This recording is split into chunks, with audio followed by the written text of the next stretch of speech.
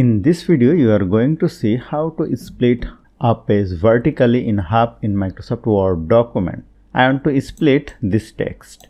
Now select it, go to Layout, go to Column and click on More Columns. Write the number of columns. I want 2 columns and click on line between the separator. You can increase or decrease the width and click on OK. Then here you will see the page has been separated into 2 columns. We can apply another methods. Click on anywhere, go to Insert, go to Table and select our 2x1 tables.